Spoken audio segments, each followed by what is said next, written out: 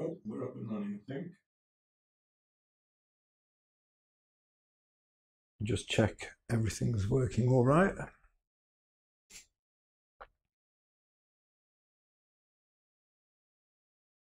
Yeah, I think we're live. So if you're watching and if you can see the reference photo and the panel and the palette, and if you can hear me, hello Mary Lynn, nice to see you. Please drop me a little message. Looks like lots of people can. Brilliant. Hi Michelle. Just started painting and I popped up. Here I am. Synchronicity. There you go. So I am. This week I've got a plan for streams, and I'm going to do. Well, we'll see how we go. Because you never know what's going to happen. But I'm planning to do one a day, about an hour long. Hello, Pat. Good to see you. Hello, Preeti. Yeah. Oh, I'm going to get your message, and I will get back to you. Just had a bit of a busy day. So I'm going to paint these roses, right, that you can see at the top right of the screen.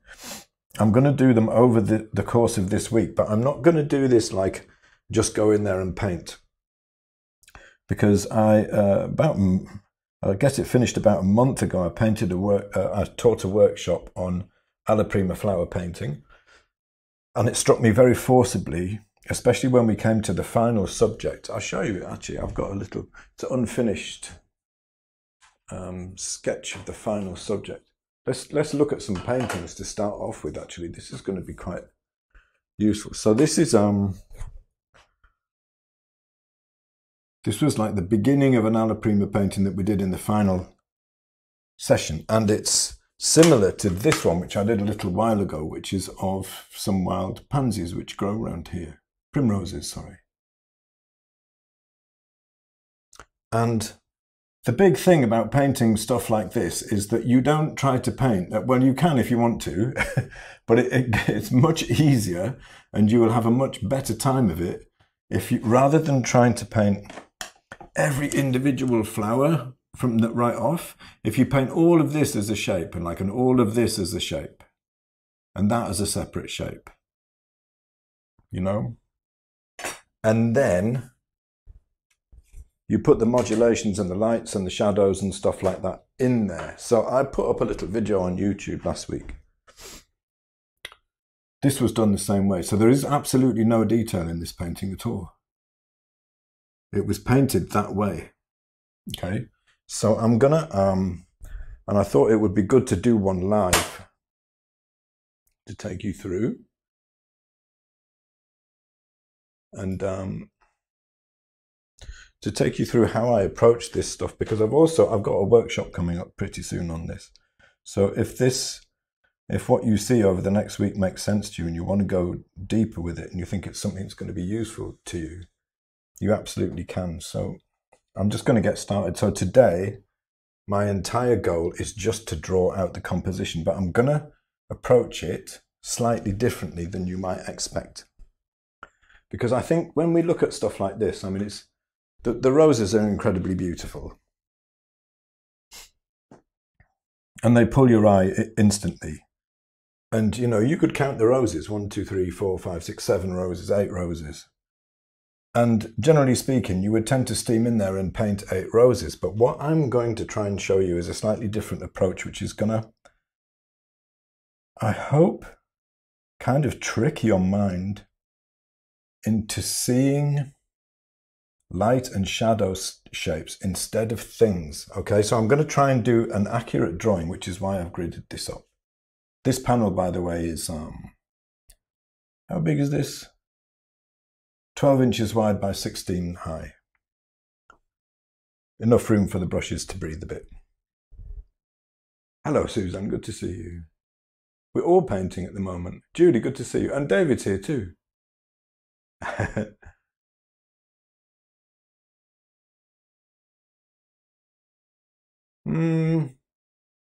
Hello, Bondine. Nice to see you. Haven't seen you for a long time. Bora from Israel. Hello, good to see you. And Lisa's here as well. Brilliant to see you all. If it goes out of focus, you can... Hello, Diane. If it goes out of focus, you can try and refresh the page. Usually it's internet connection. Or sometimes, if you're watching on YouTube especially, you can go down to the bottom right and the little gear icon, and you can set it to higher quality, because I stream at 1080p, which is like, you know, reasonable quality, let's say.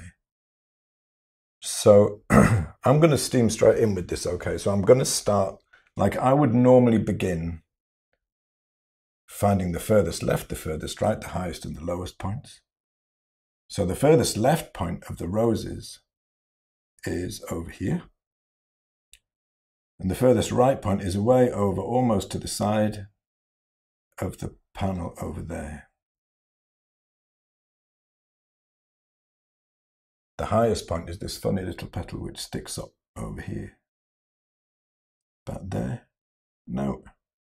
Why is that wrong? Oh, because I put that in the wrong place. That should actually be there. Next line up. Would be most frustrating if I... Am I right here? Let me double check this one. Yeah, I'm confusing myself about where things are in the panel.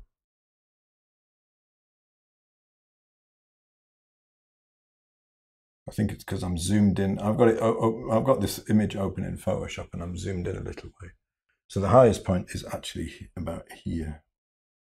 If I divided that in half as well, it would be about there. So I'm trying to make, the reason I've gridded this out carefully is because I want to make a pretty accurate outline drawing, but an outline drawing of shapes and not an outline drawing of each separate rose. Okay, so if I squint right down, I've got light shapes over here and I've got two light shapes for the roses of the right, but all of this is kind of shadow. You know, so I want to start thinking about it in those terms immediately. So the top of the vase is going to be coming about there. I don't want, all I'm going to do is mark out where the vase comes. I don't want to start painting it yet, because the bottom of the vase is going to come about there. Because I don't want to paint things.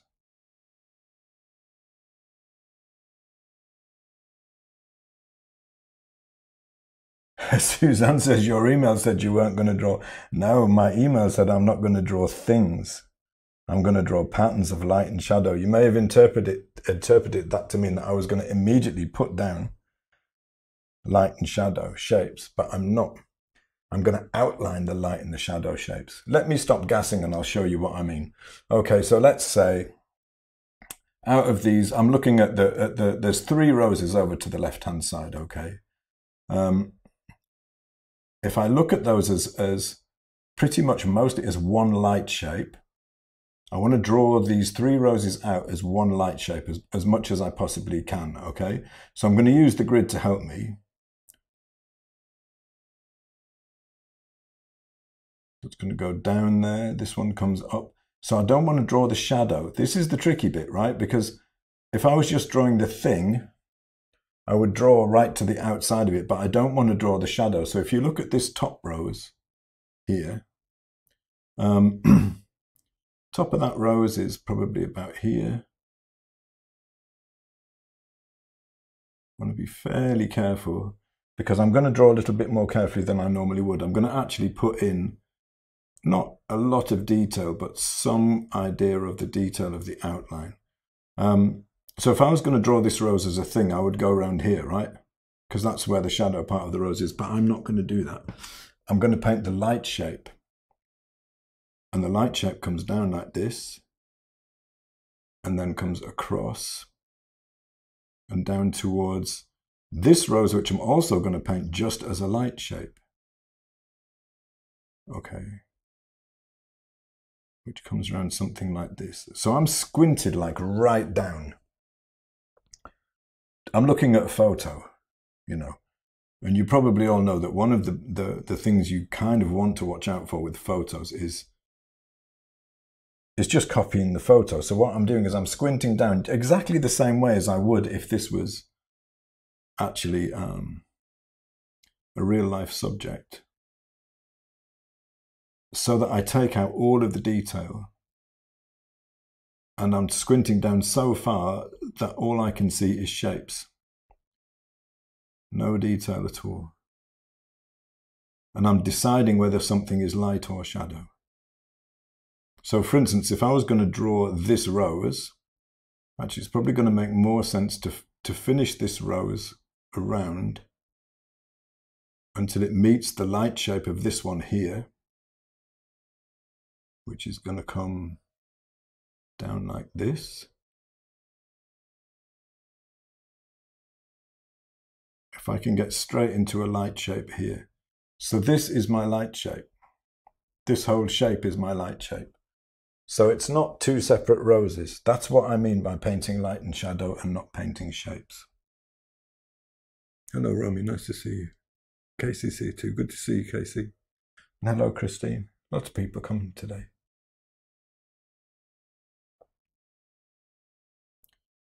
Okay, so that's kind of thrown in fairly quickly. I'm going to add a little bit more detail to that in a minute because I want to complete this painting, you know, by the end of the week.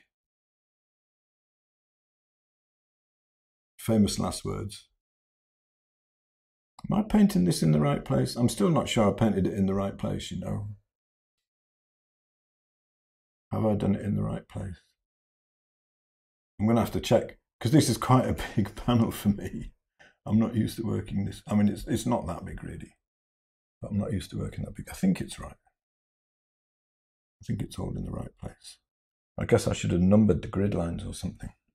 When I did the main painting that I'm working on at the moment, some of you will have seen from the streams that I was doing before,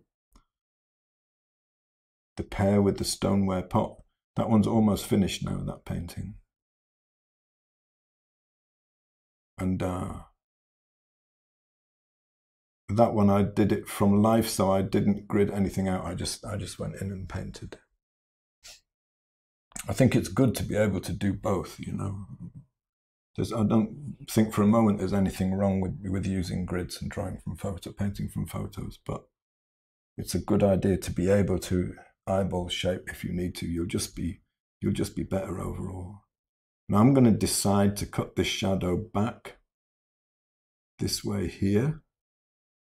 Because that is the bottom of the rose, but that's a shadow shape, so it's a separate shape, so I'm not going to paint that in. And then it comes up. This is all shadow shape here. So it's not as simple as it sounds to do things this way. If it was easy, everyone would do it right. Because you have to make decisions as you go along about a particular area of the subject and what shape it belongs to, a shadow shape or a light shape. And a lot of them are somewhere in between. So it's not always easy to decide, you know. But you have to choose. And the reason this is so useful is because it stops you obsessing over details, the bits that don't matter in a painting. And it helps you to see in terms of value and shape and colour, which is basically what painting is. So this is a light shape. I'm not thinking about petals and I'm not thinking about, is that a flower or what is it? I'm literally just squinting down, connecting these two, that one and that shape and that shape is a shadow shape. Now I know that's another rose behind them, but I'm trying not to think about it in those terms. Hi, Lydia. Hello, Jeannie. Nice to see you. I'm trying to think about this just in terms of light and shadow shapes. Or you could think about it in overall color shapes as well, but I'm thinking about mostly just in terms of composition. So there's this funny kind of petal which is sticking up here at the top. So what I'm concerned with is painting this shape accurately There are two things that I notice that people seem to struggle with the most. And I believe that looking at things, I was thinking about this when I was teaching the Still Life workshop, and it struck me that looking at things in terms of light and shadow and shape, that's how I draw out and that's how I paint. Even when it looks like I'm painting the things, you need to have that kind of two-dimensional view, especially at the beginning. And the two things that it really helps with are getting the values right and getting the shapes right. And if you can get the values right and the shapes right, you're most of the way home. And I think the biggest reason, the main reason that people struggle with that is because they paint things. And I'll tell you an interesting thing. Do I have a version of it handy that I can show you?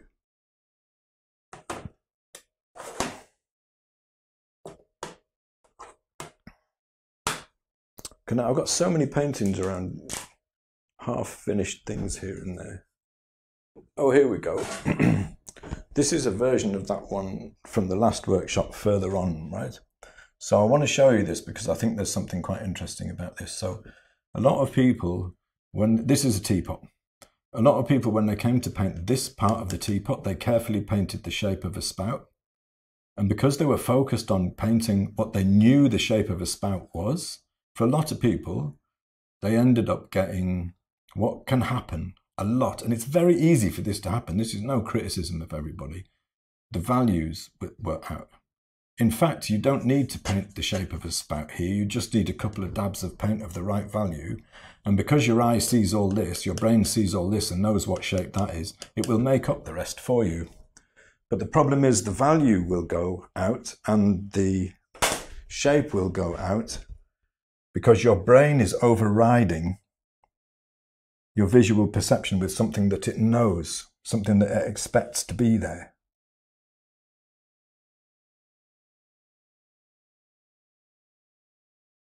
Digital Judy from Florida, hello. And hello, Ruby from London, cool. Lisa says, could you explain how this is different from wiping out light shapes to begin? It's conceptually, it's not that different. So there's another way that you can do things like with I'll see if I've got one here actually to show you. I usually have a couple hanging around. If I can find one quickly, I'll show you a wipe out start.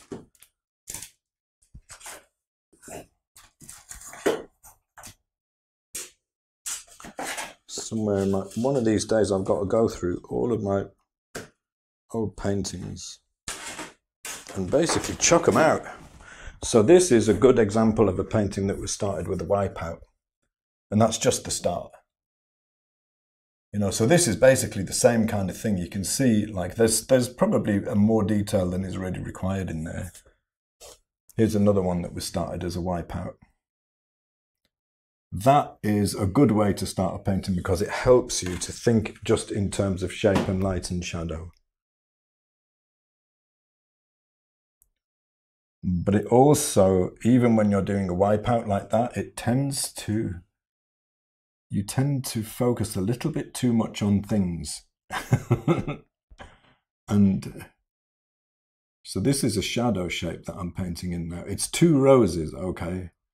But what I'm trying to paint is simply a shadow shape. It doesn't have to be perfect, but I want it to be something like right.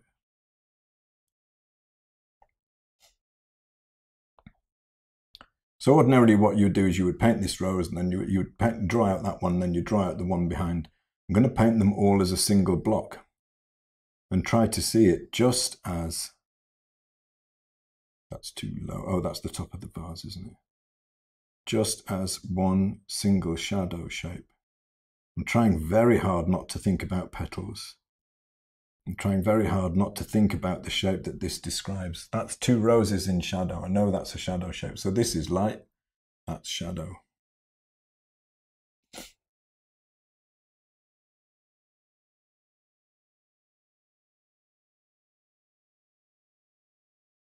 Hi, Christine. And, oh, I've got a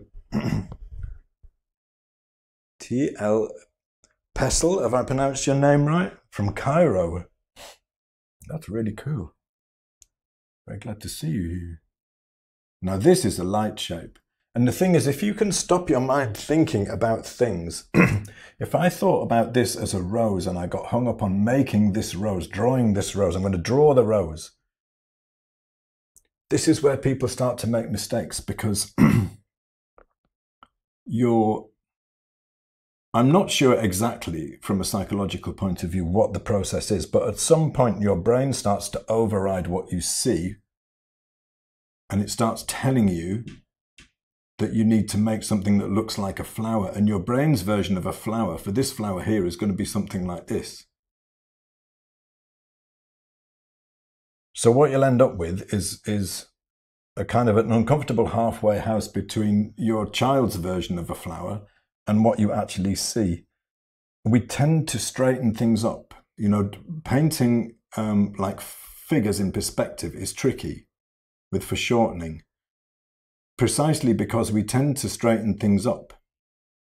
We tend not to draw or paint exactly what we see. We tend to paint or draw a schematized version of what we see. And if you look at like Egyptian paintings, wall paintings, when they do a figure, they'll do the face in profile, because that's how you know, it's the easiest way to see a face is in profile, right?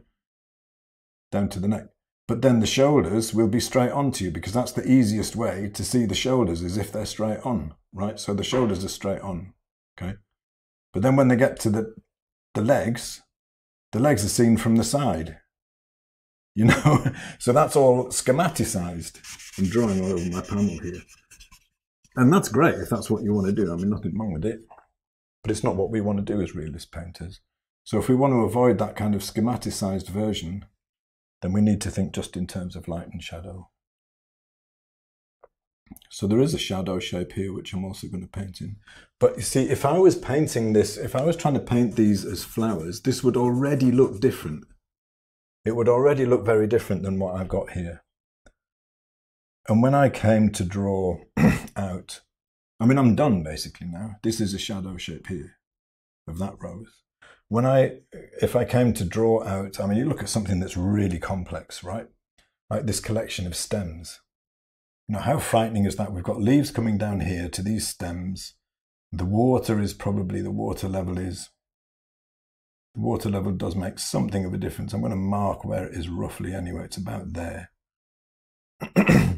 But what we've basically got is, if I just draw this as a shape, it's one big dark triangle. So it comes down from this rose here. I'm going to ignore the vase. I'm going to ignore the water. You know, I've been asked a few times to demonstrate painting water, things in water. And it flummoxes me a little bit, because, you know, I've given it some thought, and I actually don't paint the water and I don't paint the vase. I paint the light and the shadow shapes. And really, you're better off ignoring the fact that you've got water in a jar if you want to do this in a vase, if you want to do this accurately. You're better off not thinking about it in those terms, seriously. Think about light and shadow shapes. So the stems I've done as a single shape. The leaves that come off the stems below the roses up here, I'm doing these all as a single shape, because if I squint down, they are just a single dark shape. So that's how I'm going to paint them. Now, like I say, it isn't always easy to decide where something goes. I've deliberately chosen this subject because we've got very dark leaves, dark background, and light roses. So when I come to do these roses, tomorrow, I think I'm going to be on tomorrow doing some more of this.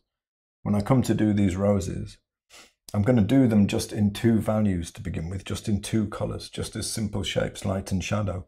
And I'm going to fill in the whole panel like that. And I think even at that stage, if you squint down enough, you'll get an impression of light and shadow. So the water level is here, okay? So, you know, there's a strong temptation to draw the vase at this point.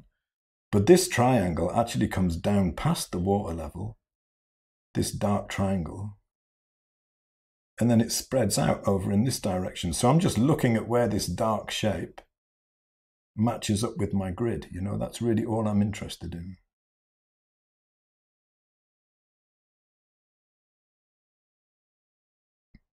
Actually, the bottom of the vase is like down there, really.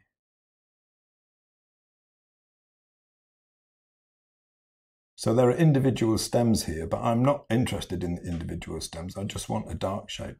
And when I come to paint that, I'm going to paint that as a dark shape. I will refine these shapes. I mean, the point of what I want to show you whilst I'm doing this is how you get from this very schematicized version to something which is more finished. But if you, this is your foundation. So if you build a strong foundation like this, you have a much better chance of creating something that will work. So I'm ignoring the vase, you know. If I look over to the right-hand side of the vase, there is a dark shape. And it happens just about where the water hits, and then it comes down like this. It's just a shape. It's not a thing. And this is a really good point. I don't know if you can see that on the reference photo, but it's a shadow shape within the water. Guaranteed you would miss that if you were painting just the vase. On the other side, and you often find this, it's slightly reversed. On the other side, there's a light shape. So I don't want to paint the vase. I want to paint this light shape, though, that comes down here. But it stops there. So I'm not going to paint all of this around here. And I'm going to show you, hopefully, so this is one light shape. That's a shadow shape. That's a light shape. I'm going to show you, hopefully, when all of these things get filled in, that this is basically how we go about thinking in terms of light and shadow. You get your shapes more accurate this way. And you have much more chance of getting your values more accurate. Now there is a cast shadow from the side of the shadow box which comes into the side of the vase here. So it starts about down here and it comes up there. Now this is a really good example right now. I'm always trying to persuade people on workshops. You can see the division here, across here, there's a line between the cloth and the background. If you squint down, you cannot see that division. So don't paint it in, don't draw it in, but everybody always does. Not only do they put it in, they overemphasize it because they think, no, I have to show that difference, I have to show that. But that is your enemy. That way of thinking is your enemy if you're trying to create a strong visual impression. Trust me on this, I'm professional. I know it's really hard to switch that way of thinking about things off. I mean, I call it a way of seeing. It's more correctly a way of thinking about what you're doing, you know. But it is, I mean, perception mostly happens in the brain. Your eye is just receiving equipment. It's your brain that sorts it all out. So what I'm doing now is the cast shadow, right? And it actually goes through the glass. One of the big problems when people paint glass is they try to paint the glass as a separate object. But in fact, mostly when you're painting glass, you're painting the stuff that you can see through the glass. So I could paint the bottom of the base of the glass there, but I'm not going to do that because the cast shadow is actually partly in the glass itself.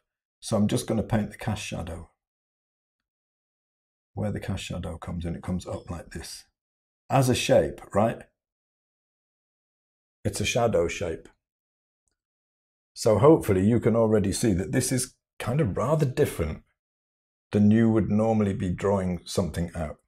Okay, I'm nearly done basically. I think I'm going to put in a suggestion of a shadow shape inside this rose because there is a shadow shape there.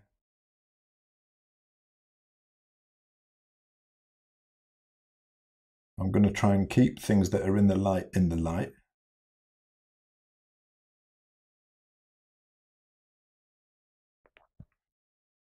And this one over here needs dividing into light and shadow. But I want to think, you know, it's like a single shadow shape that comes round here, up. I know there's more nuance. I'm going to put the nuance in later. Now this is extreme, right? I wouldn't normally do it this as extreme as this when I'm drawing something out. I'm doing this very deliberately. And in the workshop, when we do the workshop, we're going to do it like this. Because I want to try to almost, I think it's not too strong a word to use, to force people out of their normal way of looking at things into looking at things just in terms of light and shadow. So if you look at the glass here, the vase, I've painted very, very little of it, you know, especially if you look at the bit from the top of the water up to the top of the glass vase here, you can't see any of it. You can't see any of it. All there is a tiny highlight there, which we'll paint in, which will be enough. All you'll need is that tiny highlight to show you where the top of the vase is. Now we do have to do some, when we come to paint the background, we do have to do some modulation, obviously, because it's dark here and it's lighter over there. So we are going to have to do some of that. But let me take out the grid now. So just to tell you, when I started this, before I started the stream today, I coated this panel with a couch. But because I knew I was only going to draw out today and not actually paint, I used mostly solvent and a very small amount of oil. So this is going to be dry tomorrow. I'm taking out the grid lines.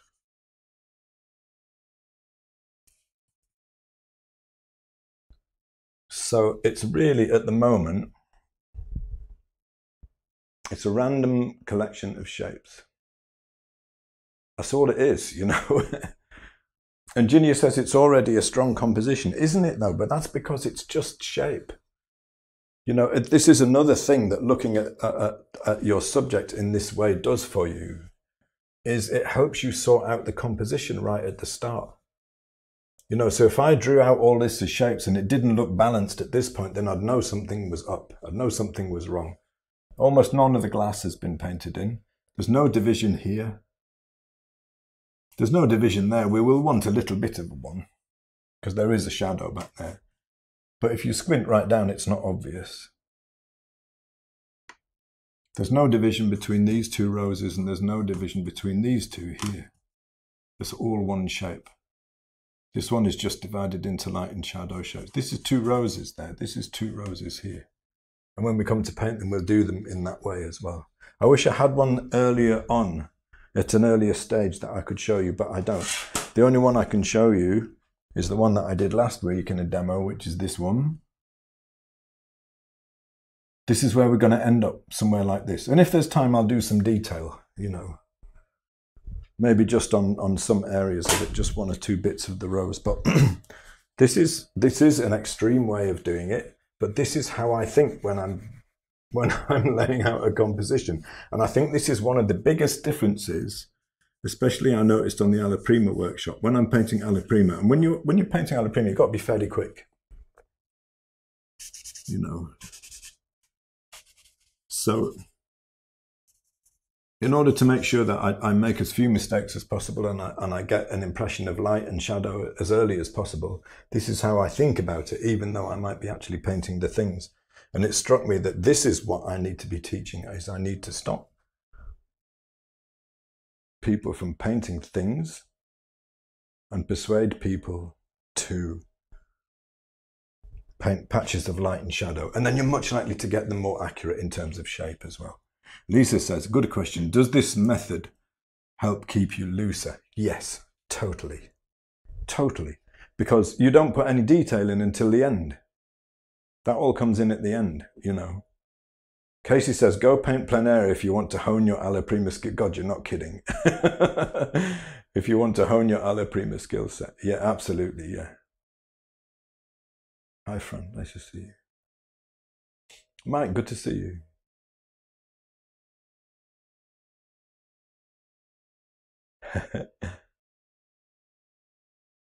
Michelle says, even when I know I'm doing it right, my brain is going, no. It's so true. And there's you know the book by Betty Edwards, Right Brain, Drawing on the Right Side of the Brain? Well, we know now that the psychologists work that the concept behind that book was based on is actually, it's a lot more nuanced, let's say. The old idea that all of your left brain is all verbal and reasoning and rational, and your right brain is emotion and spatial and all of that, and we're all right-brained. It's actually not true. In fact, you use both sides of your brain for most things, except language is mostly located on the left side of the brain. But the concept is still holds water, I think, and this is why that book was so successful, and that approach was so successful, because this is how we want to be thinking if we're actually going to be, if we're going to get away, get our wish to make a good painting out of the way and actually just paint.